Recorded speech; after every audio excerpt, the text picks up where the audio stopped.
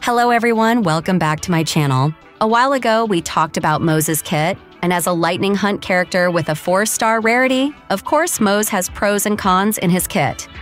To be honest, there are a few things about his kit that most players are concerned about, such as the skill mechanic and the number of follow-up attack stacks he has.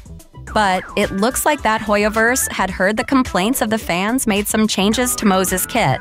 What changes did Hoyoverse give to Moze? Did Hoyoverse make him stronger or weaker? Well, in this video, we'll try to discuss about the updates of the Moze kit. So, without further ado, let's get right into it. Do you have a character or weapon in the game that you really want, but you don't have enough stellar jades? Here is a smarter way to recharge your favorite games like Genshin Impact and Honkai Star Rail. Look no further than Loot Bar. Loot Bar is the most reliable top-up platform, saving 20% for all orders compared with the official channel, and an extra 5% off for your first purchase. It's 100% safe as you will only be using your UID. We will buy a pack for 3,000 stellar jades for $42, which otherwise would have cost $50. Totally saving $7.5. We received the crystals we purchased in less than 3 minutes. All recharge will be done through the official channel with miHoyo, which allows you to enjoy all top-up offers. Ready to level up your gaming experience? Check the link in the description to get the amazing discount. We've been hearing a lot on Reddit about Moze's new kit, and it looks like almost all of his abilities have undergone changes and adjustments. And one of the most significant changes, in my opinion, is his follow-up attack mechanic. In the previous version, Moze had to collect 7 stack points to trigger the follow-up attack after using his Fleet-Winged Raid skill. Previously, this skill would mark one enemy target as prey and deal lightning damage equal to 75% of Moze's attack.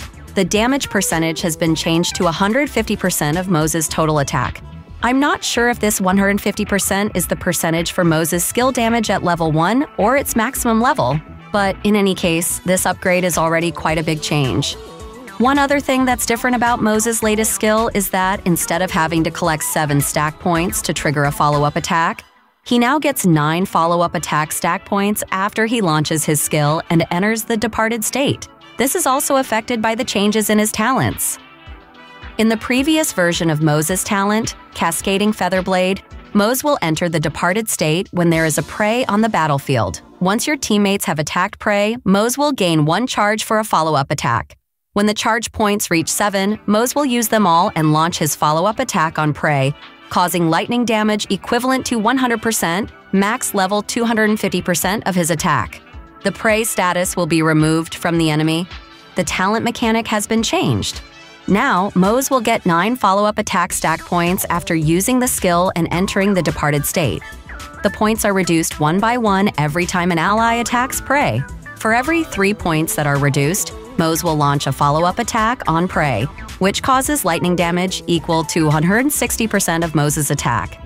And I think this is a big change to Moze's kit.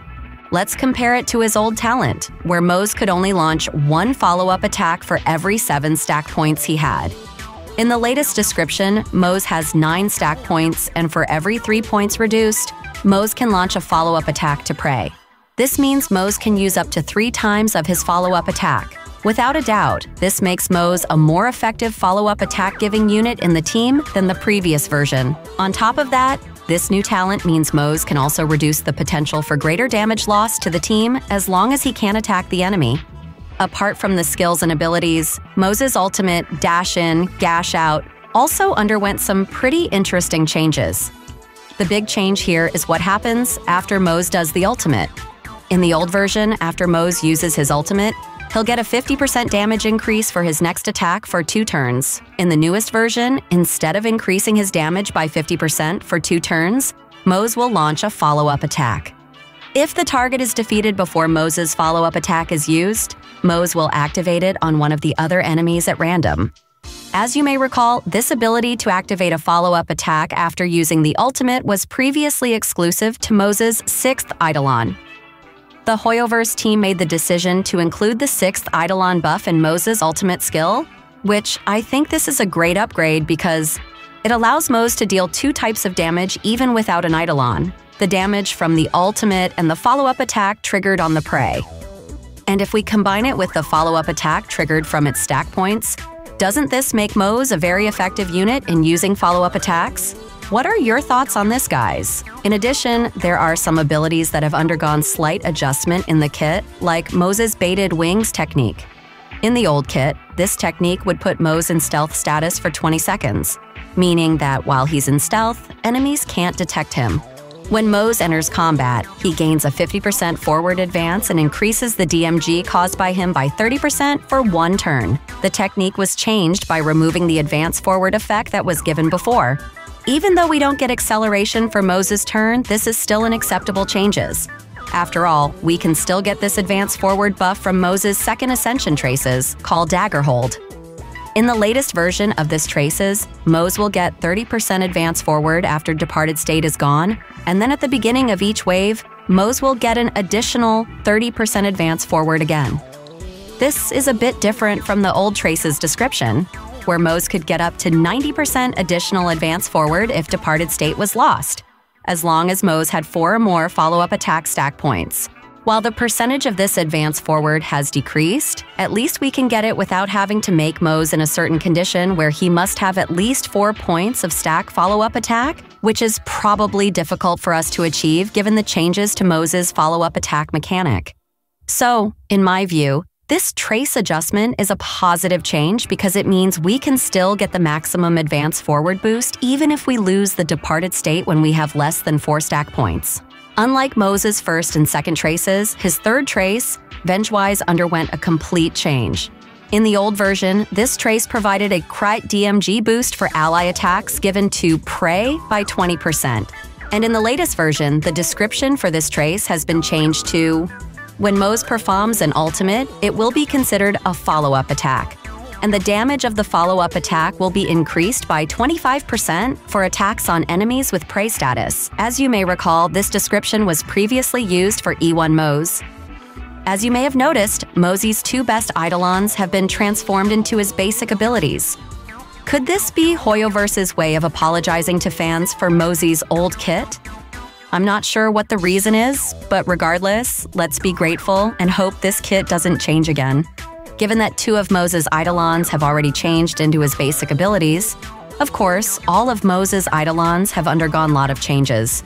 Starting with the first Eidolon, Oathkeeper, which we discussed earlier, this Eidolon buff has been given to Moze for her 3rd ascension.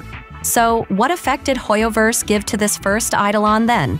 The new effect for his E1 is that he regains 20 energy points for every time Moze enters battle and an additional 2 points of energy every time the additional damage from his talent is triggered, which previously, this buff was a buff from Moze's second Eidolon. A brief explanation of this first Eidolon is: Moze will receive 20 energy when the battle starts, and when he's in the Departed State, for every ally's attack, it will replenish Moze's energy. Just to give you a heads up, the latest version of Moze's second Eidolon, Wrathbearer, will provide a crit DMG boost for ally attacks given to Prey of 40%, which is actually the same buff that Moze's 3rd ascension traces had in the previous version. There's only a slight change in the percentage of the boost to critical damage, which was previously only 20% and is now 40%. And for Moze's E4, Heath Prowler has also changed. It used to give another additional crit damage effect from Vengewise's traces at 20%. Now, it increases Moze's attack damage by 30% after he does his ultimate, and this effect can last for 2 turns. Lastly, Faithbinder, Moze's E6, which in the previous version, this Eidolon can cause the activation of follow-up attack immediately after Moze uses her ultimate. And because the buff has been combined with her ultimate, this Eidolon is given a new effect, which is an increase in the damage multiplier of the follow-up attack by 25%. It's true that Moze has undergone some big changes to his kit, but if we take a closer look at his old and new kits, we'll see that most of the changes he has are just changes in the position of his abilities. For example, the buff that used to Moze's Eidolon is now a buff for his skills or traces. On the other hand, Moze's traces buff is transformed into a buff for his Eidolon. But the most important change in his upgraded kit is the one that affects his follow-up attack mechanic, which is all about his talent. Previously, Moze had to collect 7 points to trigger his follow-up attack. Now he only needs to use 3 points, which means he can perform up to 3 follow-up attacks with just 1 activation of his skill.